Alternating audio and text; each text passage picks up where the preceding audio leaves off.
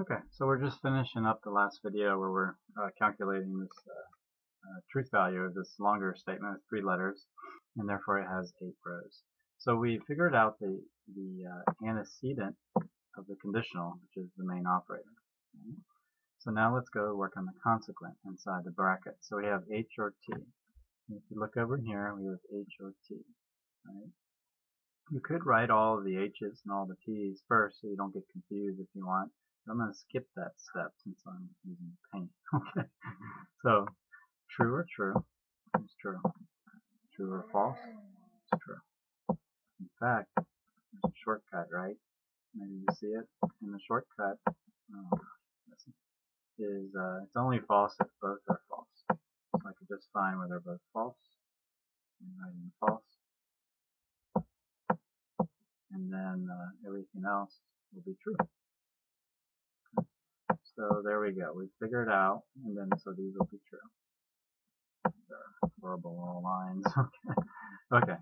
So H or T is true on that line.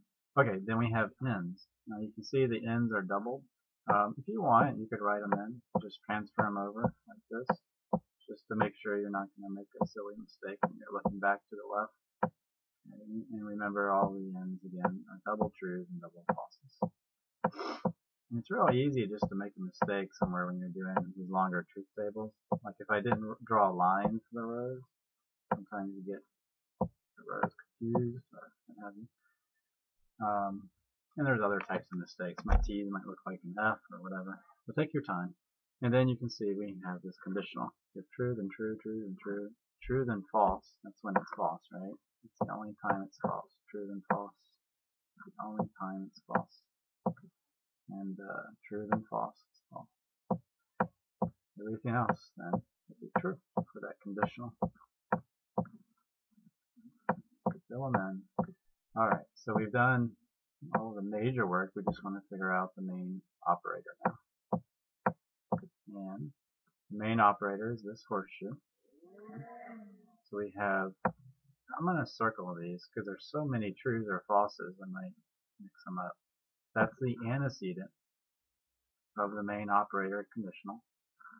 And over here, this would be the consequent value of the main operator conditional. Oops, really messy. Okay. Okay, so we got true, then true, true, then true. It's only false if we have a true and false. We have false and false, false and false, true and true, true and true, false and false, true and true. So there's no if true then false. So all of these are trues all the way down. Right? These are all trues, and you can write it in yourself. You don't trust me. Right? Check it yourself. So this statement, this whole statement, is always true, no matter what the truth values of H, N, and T are.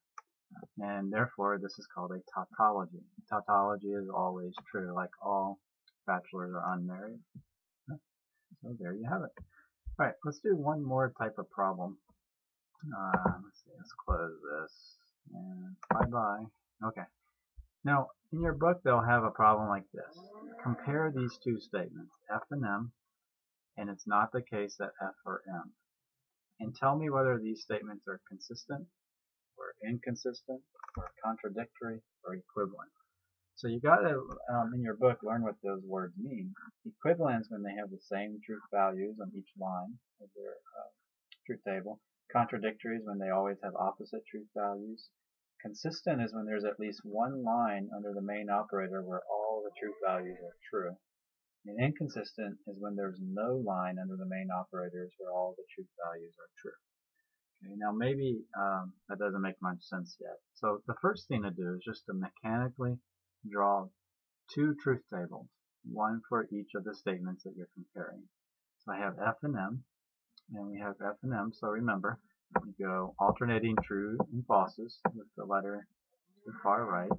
And it doesn't matter if you put the F or the M on this far right. It doesn't matter what order the letters are. You're still going to get all the same thing in the end.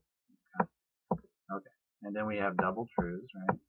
True, true, false, and false.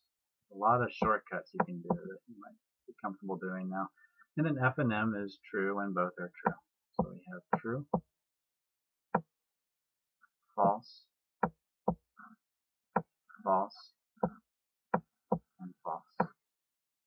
that's the first statement. The first statement is a contingent statement with one possible true and three possible false. Now the second statement, I would draw a truth table for it too. Okay, but notice we're using the same letters over here. So I can just, I already have that left side set up, so I can just extend the rows like this. They're not very straight, are they? Okay.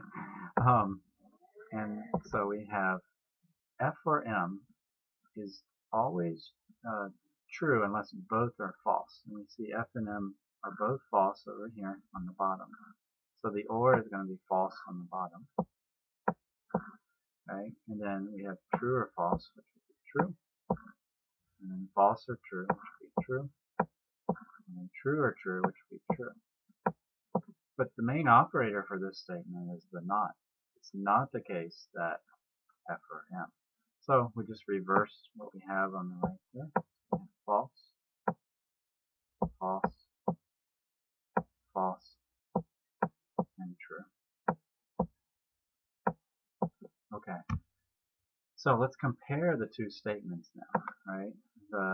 This statement has these truth values for these possible combinations, and the same row, this statement has these truth values. So when this one's true, this one's false. When this one's false, this one's false. When this one's false, this one's false. When this one's false, this one's true. So it's interesting here. Let's see, this is, we've compared the two. They don't always have opposite truth values. Like when this one's true, this one's false. But when this one's false, this one's false. So they're not contradictory. Okay, so I can rule that out. Now, is there a line where where both truth values are true? Well, I don't see one. See, this one's true, false, false, false, false, false, false, true. So they're not consistent statements. Okay, because they're not both true at the same time, with the same values. So we can say that these are inconsistent statements. So F and M is inconsistent with not the case that F or M, because they're never both true. And so they're not contradictory. They're not logically equivalent, because if they were logically equivalent, we would have true, true, false, false, false, false, true, true. They would have the same truth values. So we say these two statements are inconsistent. Okay. Now, you want to think through those vocab words in your book, consistency, inconsistency, but something is, again, consistent when there's one line in which both are true. Okay. If I say I'm wearing a shirt is true, and as is Austin is the capital of Texas, these two statements are consistent because there's a line in which both are true. I'm wearing a blue shirt, and Austin is the capital of Texas. However, I could be shirtless, in which case they would not both be true. So they're not logically equivalent, but they are consistent statements.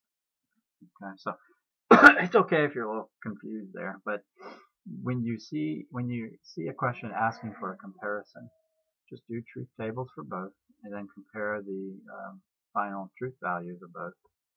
And again, if they're always if none of them are both true, then the statements are inconsistent.